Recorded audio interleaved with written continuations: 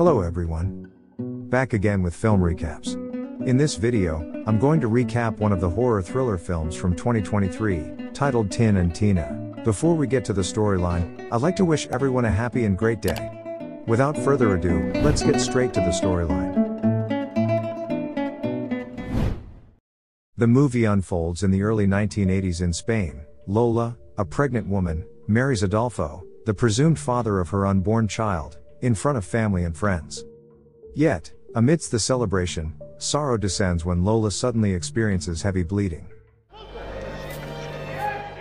Rushed to the hospital, she receives heartrending news from the doctor: her twins cannot be saved due to grave complications. Additionally, Lola's ability to have children is also gone forever due to severe internal damage.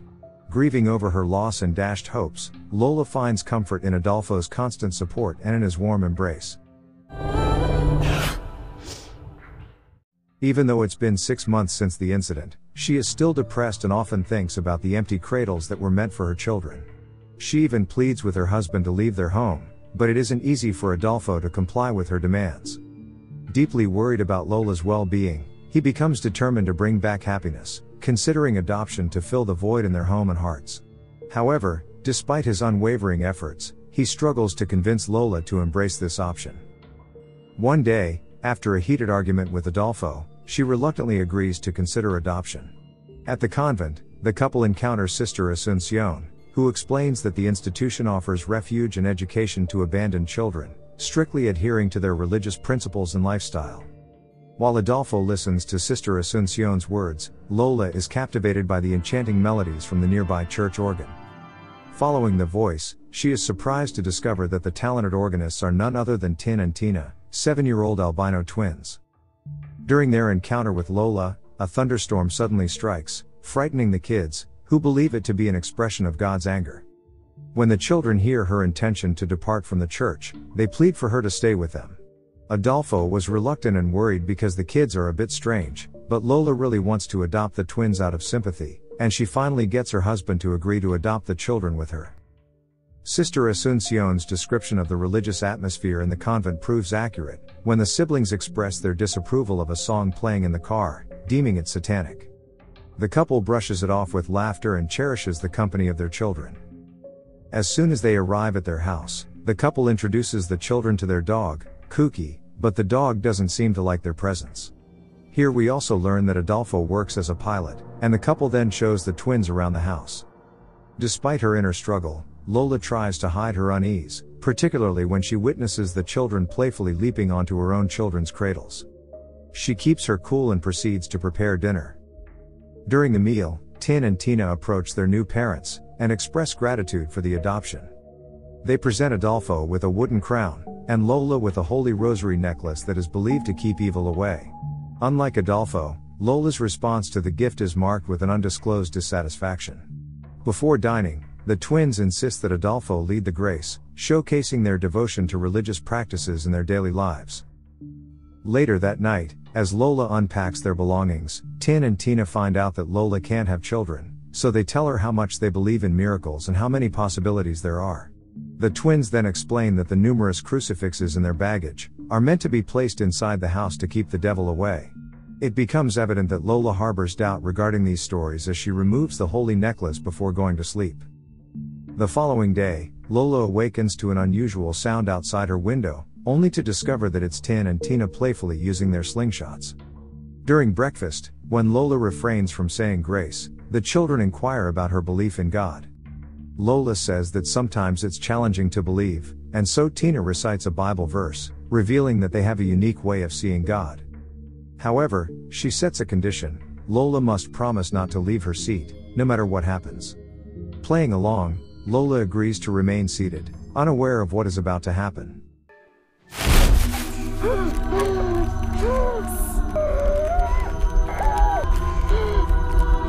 To her surprise, Tina proceeds to choke Tin using a plastic bag, and just as he is about to lose consciousness, Tina removes the bag. With a contented smile, Tin informs Lola that he has prayed to God for a miracle on her behalf, firmly believing it will be granted. The siblings start attending school, but unfortunately, they become the target of bullying by a classmate named Pedro, who labels them children of Dracula. Distressed by this mistreatment, the kids turn to their mother for answers, questioning their own flaws. Lola, in a tender gesture, confides her own secret to them, her prosthetic leg, a result of losing her limb in a fire. Tin and Tina think that Lola's survival from the tragedy is a sign of God's help, but Lola herself seems to have doubts about this since she lost her parents in the fire. She even talks to her husband, Adolfo, about how religious the twins are, but he brushes it off as something that happened because they grew up in a convent. Later that night, as Lola engages in a playful pillow fight with the kids, she falls victim to their innocence, or, we say, insanity, once again.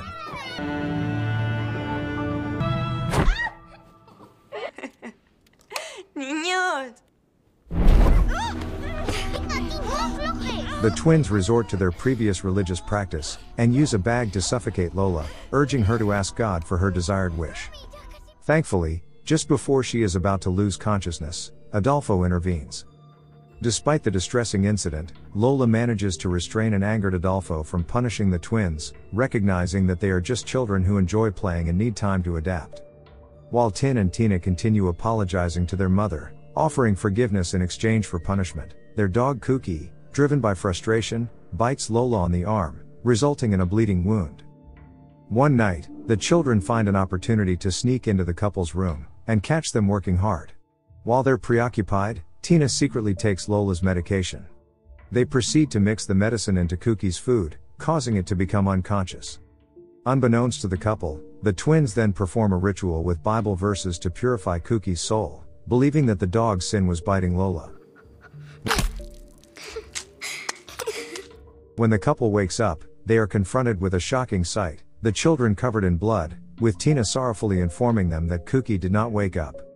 Lola is filled with disbelief and horror as she witnesses her deceased friend lying split open on the floor. The twins claim that their intention was only to purify Cookie's soul, and they were unaware of the consequences that would follow.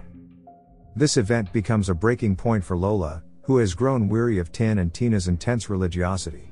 However, Adolfo sides with the children, viewing their actions as innocent, and suggesting they need a mother figure to help them figure out what is right and wrong according to their religious beliefs. As things spiral out of control, Lola discovers Tin and Tina walking on their knees, inflicting pain upon themselves using multiple forks as a form of self-punishment. Deeply concerned, she tends to their wounds, and attempts to make them understand that they cannot interpret every word in the Bible literally. Lola goes as far as calling the Bible a work of fantasy, explaining that concepts such as angels, the devil, heaven, and hell may not exist in the way they have been taught. However, the children's strong faith, which comes from 7 years of intense religious education, keeps them rooted in their faith. On Christmas Eve, Lola suddenly collapses, and is rushed to the hospital, where she receives astonishing news from the doctor: she is pregnant once again.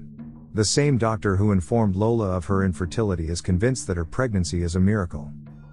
Everything is going perfectly for Lola, until Tin and Tina engage in another religious conversation. Believing that Lola's pregnancy is a result of their previous ritual, they raise a disturbing question: what if God commands them to sacrifice the child, just as Jesus was sacrificed for others' salvation? The next day, Lola and Adolfo go to a church for their children's school event. During the parade, Pedro not only continues to bully Tin and Tina, but he also disrespects the Holy Spirit, which the siblings consider a blasphemous act. During the whole performance, Lola remains worried about the twins' whereabouts. Plus, we also don't see Pedro among the kids, which causes Pedro's mother to worry about her own child. Lola's worries swiftly vanish away when the siblings suddenly appear from the second story of the church, having been playing the organ throughout the performance. But the situation turns for the worse when the church door is flung open, and a severely injured Pedro collapses onto the floor. Filled with suspicion, Lola questions Tin and Tina about their possible involvement in Pedro's condition, but instead of giving a direct answer, the siblings simply say they will pray for Pedro. Lola's doubts get stronger when Pedro's mother calls her, and tells her that other kids saw Pedro with Tin and Tina shortly before the incident. Though not accusing them directly, she raises the possibility that the twins might have sought revenge for the bullying. Seeking more information about Tin and Tina, Lola visits Sister Asuncion, and questions whether the siblings have been involved in any trouble before. But instead of addressing her concerns, Sister defends the children, labeling them as pure and righteous.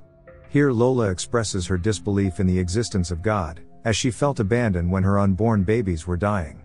Sister Asuncion then explains that God resides within their hearts, and they only need to seek Him. Filled with suspicion, Lola enters Tin and Tina's room at night with the intention of taking their Bible. However, what she discovers inside shocks her to her core.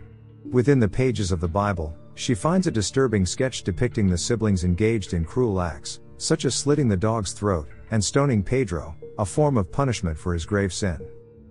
Convinced of their involvement in Pedro's condition, Lola confides in her husband, but he dismisses her concerns, believing the sketch doesn't mean anything.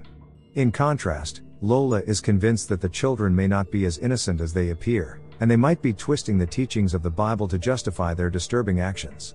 Frustrated by her continuous allegations, he storms off to his room. Taking matters into her own hands, Lola locks away the Bible and crucifixes in a briefcase. She tells Tin and Tina in a very serious way that they can't open the box until they are older, and that there will be no religion in the house until then. Plus, they'll be sent back to the convent if they fail to comply. The next day, she discovers her hair falling out, and becomes convinced that Tin and Tina deliberately caused it as punishment. Despite her insistence, Adolfo remains unconvinced. Some days later, she reaches out to Pedro's mother to inquire about his well-being, only to receive the heartbreaking news of his passing. Overwhelmed with emotions, she seeks solace in Adolfo's arms, pleading with him not to leave her alone. As a pilot, Adolfo must calm Lola down, before departing for his flight to fulfill his duties. The next day, Lola wakes up to the devastating reality of being restrained to her bed by Tin and Tina.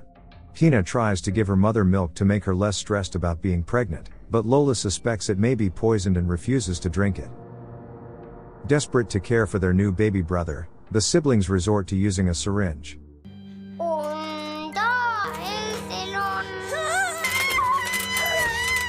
Fortunately, Lola manages to free herself, and she arms herself with a knife just as Adolfo arrives, and Tina claims that it was all part of a surprise plan, even though the twins have gone too far. Lola's water breaks all of a sudden, and the scene shifts to the hospital. After the baby is born, Adolfo suggests to Lola that they should start over as a family. But tensions rise once more when the twins and Adolfo express their desire to have the baby baptized. Lola firmly refuses, and states that she wants her child to have the freedom to choose his own religion when he gets older. After some time, while Lola gets distracted during cooking, the twins play a trick and hide the eggs, forcing Lola to go outside to fetch some from the backyard. They then attempt to discuss their plan of baptizing the baby with Adolfo, but he is too engrossed in his game to listen. Taking matters into their own hands, the damned twins grab the Bible and the baby, trying to perform the baptism themselves.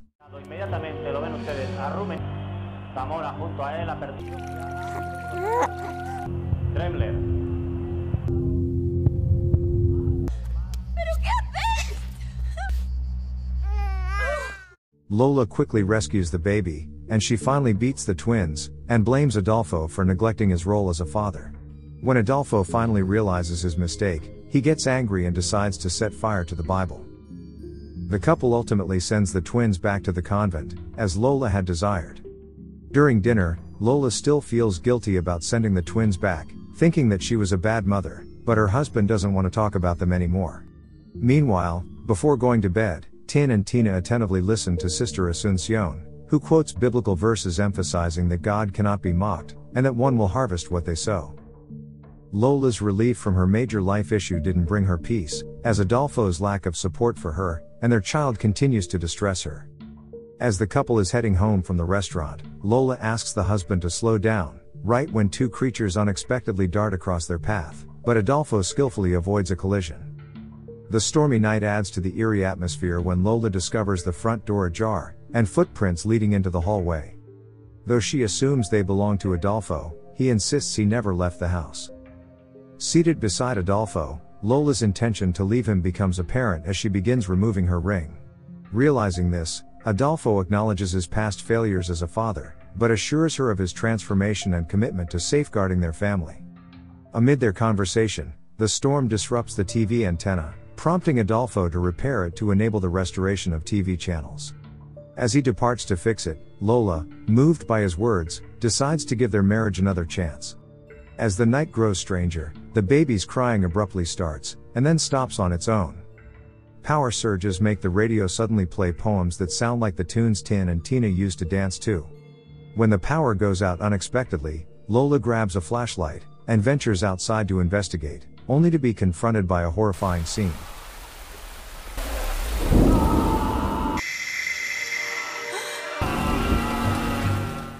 Adolfo is engulfed in flames. Before she can rush upstairs to rescue him, Adolfo falls on the floor, but remains alive. Lola frantically searches for a blanket to extinguish the fire, but realizes it's too late as Adolfo enters the living area, setting the entire place ablaze, just like the Bible. Distressed by the tragedy, Lola races upstairs to save her baby from the fire, but to her astonishment, the child is nowhere to be found. With no other choice, she turns to God, following Tin and Tina's teachings, wrapping a cloth around her face for protection. Just as she is about to lose consciousness, she hears her baby's cries, and miraculously locates him in the twins' room. After managing to escape the engulfed house, she collapses unconscious outside. The following morning, she wakes up in the hospital, where Sister Asuncion reassures her that her baby is safe and unharmed. Sadly, she delivers the news that the area was struck by intense lightning that resulted in Adolfo's tragic demise. When Lola asks about Tin and Tina's whereabouts, the sister explains that the siblings spent the entire night at the convent, and she personally woke them up this morning. Realizing that the twins were innocent all this time, Lola decides to re-adopt them, embracing them as her own children once again. This newfound understanding restores her faith in God, and is a symbol of her surrender and acceptance. Amen. Amen. That's all the recap of Tin and Tina 2023. Thanks for watching. See you again in the next video.